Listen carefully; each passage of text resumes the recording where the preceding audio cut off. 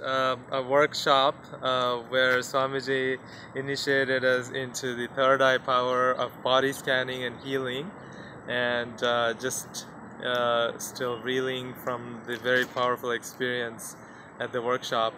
I'm also looking forward to going to Mahasadashivoham in a month in India.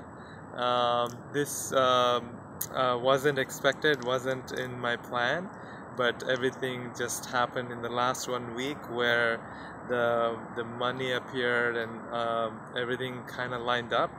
So well, since I heard about Mahasadashivoham, deep down I wanted to go and I believed I will go, but logically I said I can't go, so there was this conflict.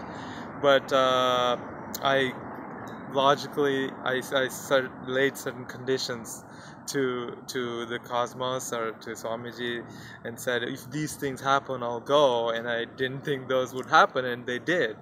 So I'm really excited and looking forward to spending 25 days learning and experiencing all the great things that would happen. In a way, I feel like the process has already begun for me because I already feel some shift that is probably from just the anticipation, which are definitely very powerful, and I can't wait to see what happens at Mahasadashivam. Thank you, Nityananda.